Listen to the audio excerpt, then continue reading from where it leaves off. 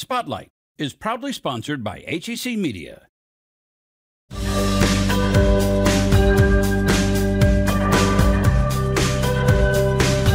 Today on Spotlight, the story of the Eads Bridge and why many were leery of the steel used to build it.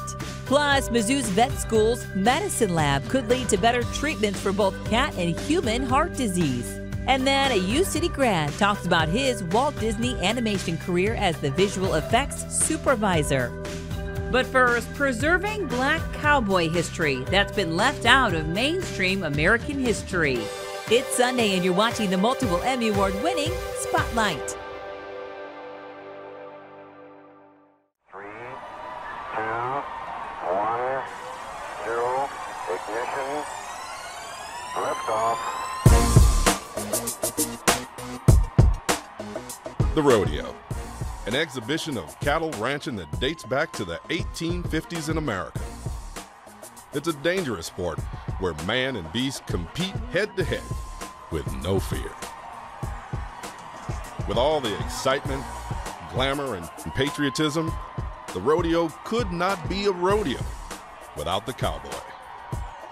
Oh yeah, we got some tough cowboys.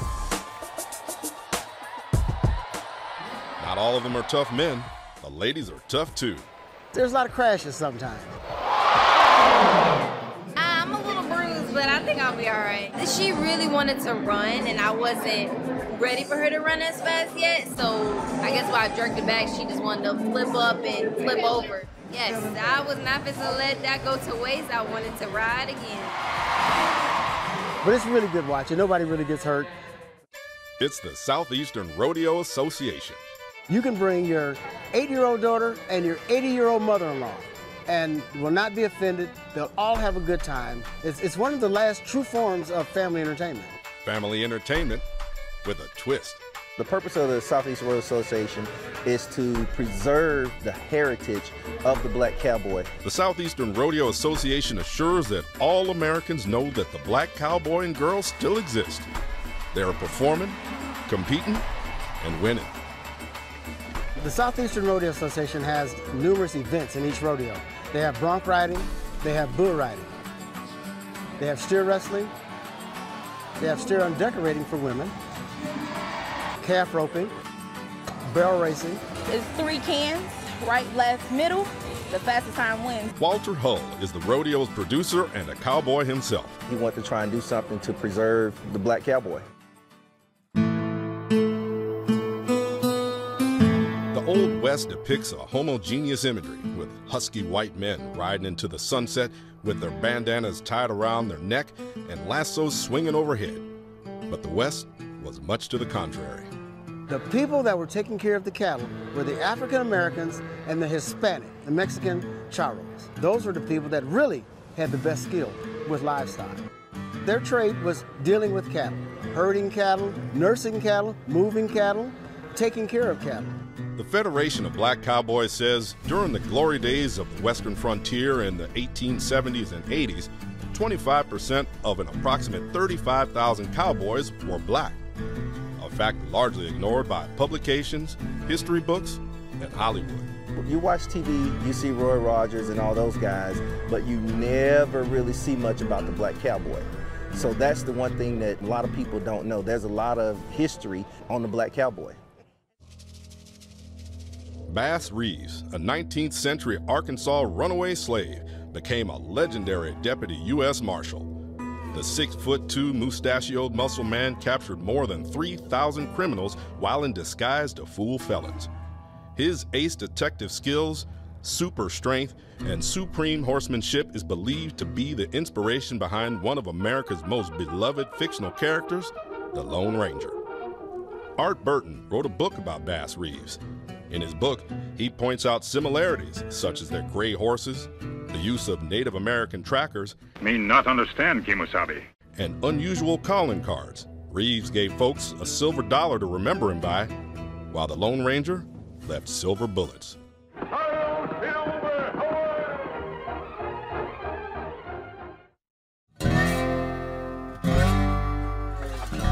There would probably not be steer wrestling in the American rodeo if it were not for a black cowboy from Texas. His name was Bill Pickett. And that event that he originated is called bulldogging or steer wrestling. Pickett stood 5'2" and weighed 145 pounds. Many of the animals he wrestled outweighed him by 1,000 to 1,200 pounds. One time a steer broke away from the herd and he didn't have a rope with him. So he rode his horse as fast as he could, caught up with the steer, jumped off his horse, grabbed the steer, wrestled him to the ground, bit his lip with his teeth, and fell back and threw the steer down where the other guys could come and get him. Pickett single-handedly pioneered the art of steer wrestling. He received sensational national and international publicity. During his career, he made 2 short film documentaries and traveled for many years performing with the famous 101 Ranch, a Wild West exhibition. Unfortunately, the lifestyle that made him famous ended his life. Pickett died from a traumatic brain injury after being kicked in the head by a horse. In 1971, he was inducted into the National Cowboy Hall of Fame. Most rodeo historians agree that no single performer contributed more to the complicated series of rodeo events than did Pickett with his bulldogging techniques. The Black Cowboy will always stay alive through the Southeastern Rodeo Association. The goal is to make sure that we drive and educate people on the importance of the Black Cowboy that helped tame the Old West. Every child should know their background. Every child should know what their ancestors brought to the table. Every child should be able to feel good about being whom they are. HEC Media. Recognized, celebrated, honored time and again for excellence in the industry. Find all of the award-winning content at hecmedia.org. History Spotlight, brought to you by HEC Media and the Missouri Historical Society. Hi, I'm Dr. Jody Sowell from the Missouri Historical Society, and this is History Spotlight. Completed in 1874, the Eads Bridge was the first bridge across the Mississippi River in St. Louis. Public historian Andrew Wonko tells us why engineers felt that building it was an impossible feat. In the years immediately following the American Civil War, St. Louis was growing at an unbelievably rapid pace. We were right in the middle of the country, situated on one of the biggest rivers in the continent. But St. Louis had a huge problem. That river that brought all of these goods to and from the city was also becoming this huge barrier as railroads were growing, as the new way things were transported around the country. All of the railroads connecting St. Louis to eastern cities had to stop on the Mississippi's banks, and all of those goods had to be ferried across one at a time to get them into St. Louis itself. This was a huge problem that was holding St. Louis back from becoming an even bigger city. St. Louis knew it needed a bridge across the Mississippi River, and the bridge that we got came from one of the most brilliant mechanical minds St. Louis has ever known. James Eads was no stranger to the Mississippi River. When he was 13 years old, he watched all of his family's belongings sink in a steamboat accident right off of the St. Louis levee. After that, he invented a diving bell that allowed him to go down and search for steamboat wrecks on the bottom of the Mississippi. He built ironclad gunboats for the Union Army during the Civil War. His life was tied to the river. But in 1867, he got the commission to build the Mississippi River Bridge at St. Louis. Probably the most fascinating thing about it was that he was a man who had never built anything resembling a bridge any time in his life before, so he certainly knew what kind of stakes he was up against. The Eads Bridge was an engineering marvel like none that had come before. This bridge would leap across the Mississippi River on 2 piers that spanned 500 feet each. This was shocking and amazing, this length of distance that this bridge was going to be able to cover. But even more amazing was that Eads would use steel to do it. Steel in the 1860s was a metal that was still as much alchemy as science. People did not trust it. They really didn't know what kind of power it had. And when people looked at the plans for the Eads Bridge, this looked skeletal, it looked weak. People thought it was going to fall over just under its own weight. They had no idea what James Eads knew, how strong steel truly was, and what kind of incredible weight it could support. The Eads Bridge took from 1867 all the way to 1874 to build, and again was an engineering marvel unlike any other. When it finally did open, people were still very nervous about it, so James Eads knew a good PR stunt when he saw one. He actually walked a trained circus elephant across the bridge because the widespread belief at the time was that an elephant would not set foot on something that it knew was unstable. If that wasn't enough, at the bridge's opening, he parked 14 fully loaded locomotives on the bridge at the same time just to prove how unbelievably strong it truly was. It still stands 150 years later and is still one of the icons of the city of St. Louis. Next week on History Spotlight, why the aeronautic competition of the 1904 World's Fair didn't quite go as planned. To learn more about the Missouri Historical Society, visit mohistory.org. For more St. Louis stories, subscribe to the HEC YouTube channel. Connect STL from HEC Media. Hugging, petting, and snuggling with a pet cat may have heart-healthy benefits. Several studies have shown that actually petting your cat, so probably taking the time to sit down, relax, pet your cat, take that moment of time out, actually helps to lower people's blood pressures. Will certainly add to our heart health.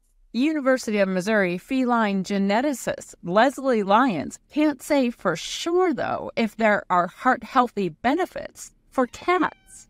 If the cat's seeking out the experience, it is probably improving the cat's health as well. But we don't have any data to show that we lower a cat's blood pressure. But her work inside what's referred to as the Lion's Den at the University of Missouri College of Veterinary Medicine is closer to improving heart health. We're looking for the cause of hypertrophic cardiomyopathy. So that's a type of cardiac disease that's very common in cats and also common in humans as well.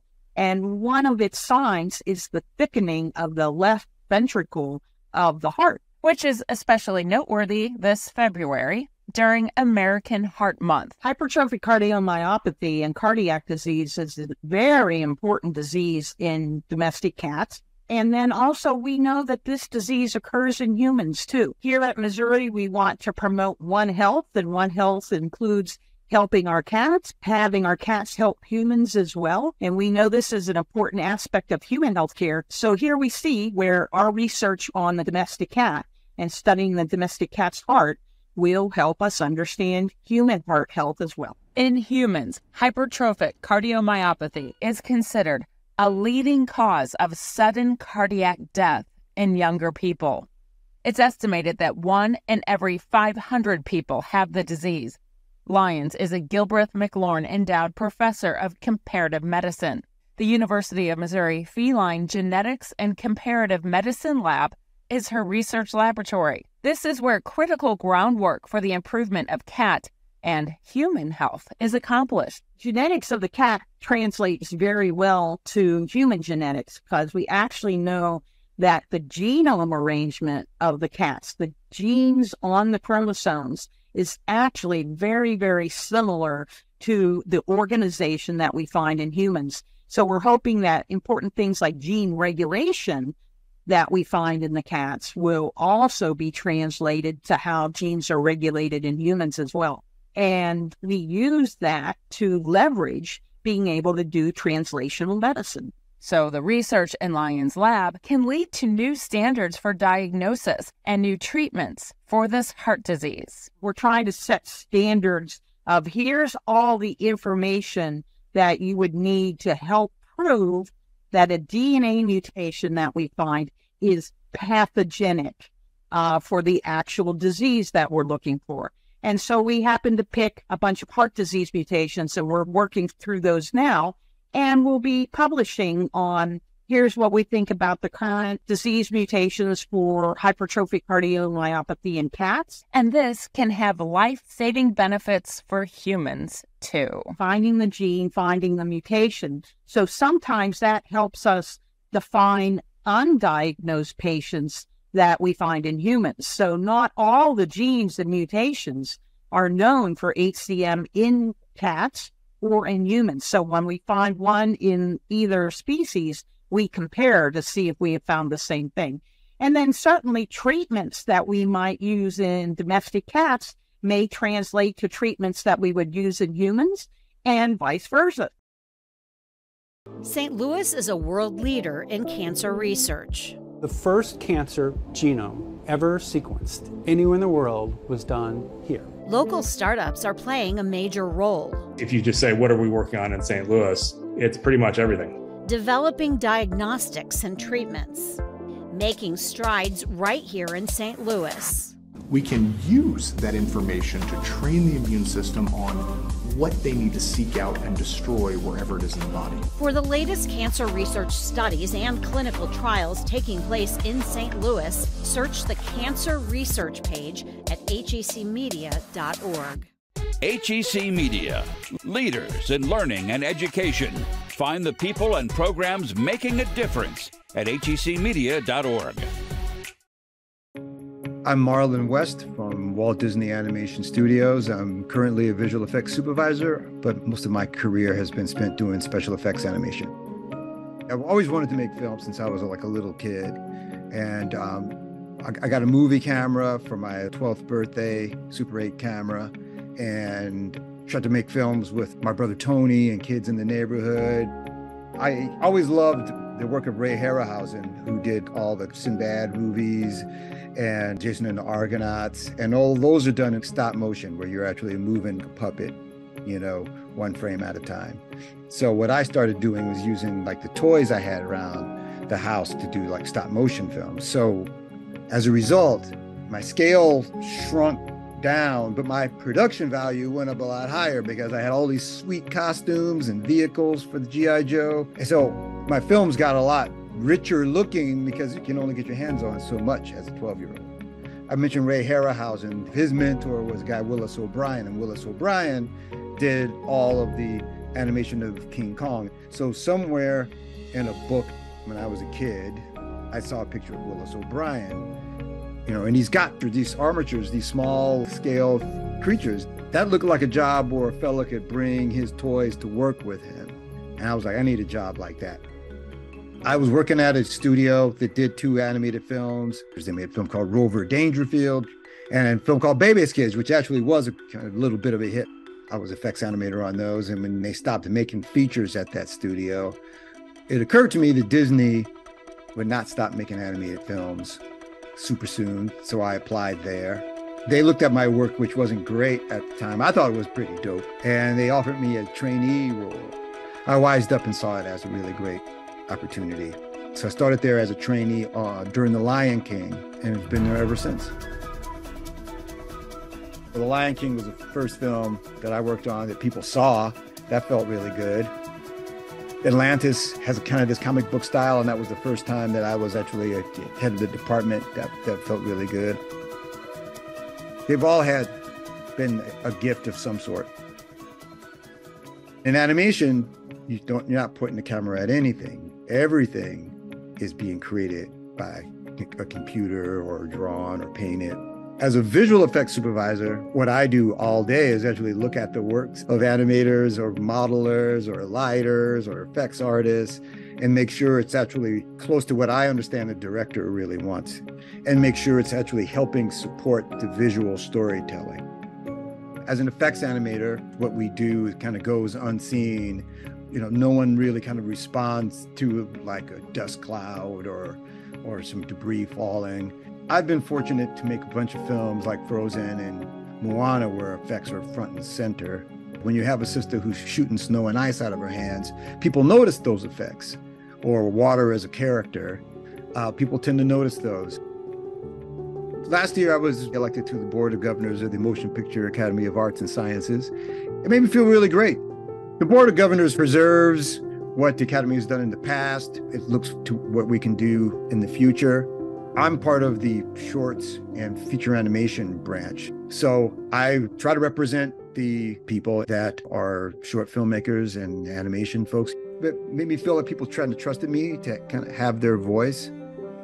I like to actually make these films that people go see that means a lot to people, that folks see as a child, and maybe they'll see it again as an adult, and they'll show it to their kids, and they'll show it to their grandkids. There's very few films that people feel that way about. Animated features, and Disney films in particular, have that place in people's hearts.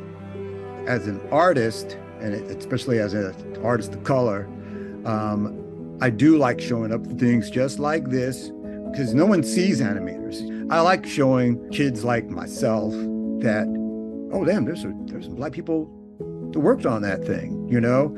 I like leading with some sort of open-heartedness and kindness. I mean, my attitude, if you've been hired at Disney, you must be pretty good. So you don't need me to ride you. You need me to help give you an opportunity to shine. And that's the kind of leader I try to be. Later on Spotlight, Grammy-winning blues legend Bobby Rush gives an impromptu performance.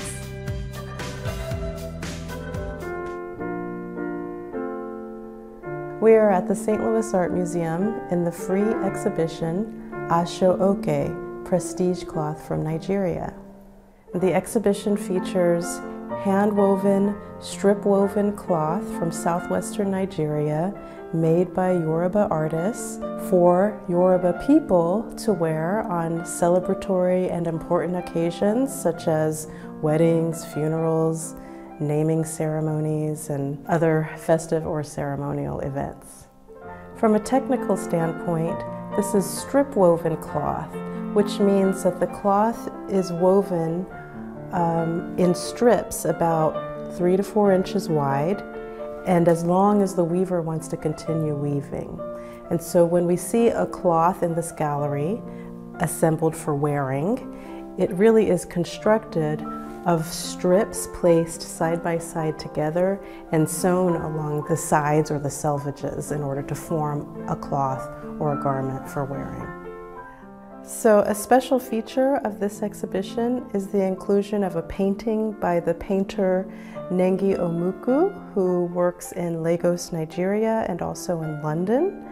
She has chosen as her canvas the Sanya type of Aso Oke.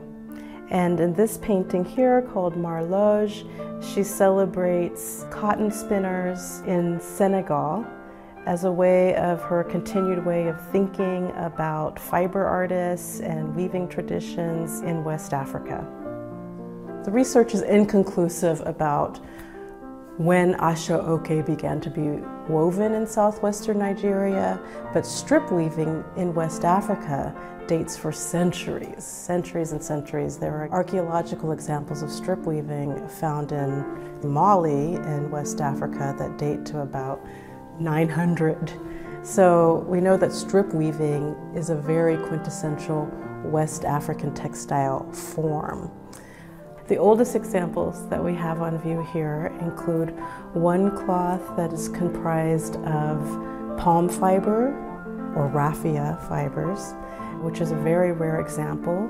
Most Aso Oke that you see in this gallery is made of silk or cotton. This exhibition features a primary color palette associated with Aso Oke, and that is Sanya, which originally refers to tan, raw silk, Alari, which refers to imported magenta-colored silk, and Etu, which refers to indigo cloth. This exhibition features cloth from the late 19th century to the mid-20th century, and because it focuses on this primary color palette, it's actually a very dated look at Aso Oke, but Aso Oke continues to be made and produced today. And there are many Nigerian Yoruba people in our community in St. Louis who I hope will visit the exhibition and maybe even come to the museum wearing 21st century Aso Oke, which is even more vibrant and colorful than the presentation here. With every stroke of the bow, every stroke of the brush, with every stroke of genius, the arts make life in St. Louis richer, not just emotionally, but also economically. In our region, the arts create almost $600 million a year in economic activity, supporting more than 19,000 jobs, generating almost $60 million for state and local governments, with almost 12 million annual arts-related visits. That's more than all St. Louis sporting events combined. Whether in a park, on a street, or a wall, experimental, or a classic, the arts deserve our support because the arts help support us. HEC Media is proud to be our region's home for arts, education, and culture because in St. Louis, the arts mean business. And the Grammy goes to All My Love for You, Bobby Rush.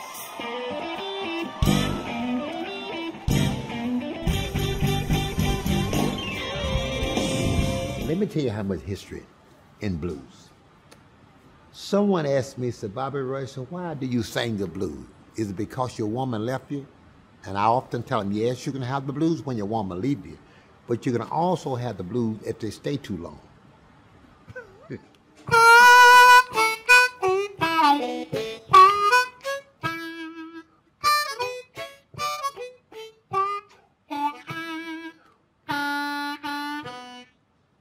Have you ever been mistreated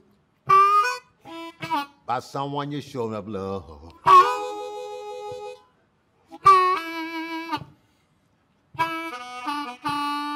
Have you ever been mistreated by someone you showed enough love?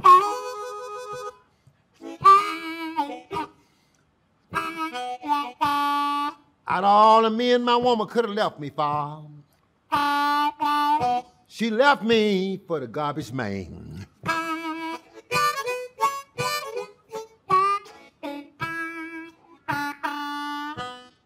No matter how bad she treated me, still can't get the love out of my mind, yeah.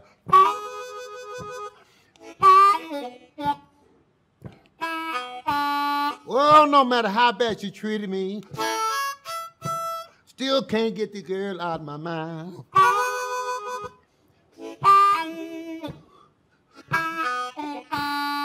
Out of all the men my woman could have left me for, she left me for the garbage man.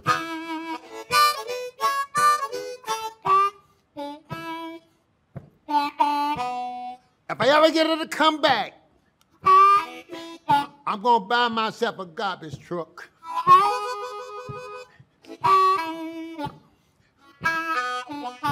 If I ever get my woman to come back, Peter, I'm gonna buy myself a garbage truck.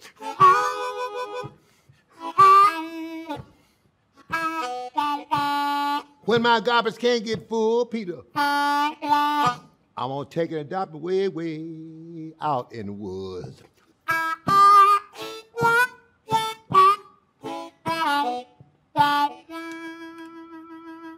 That's the blues for you.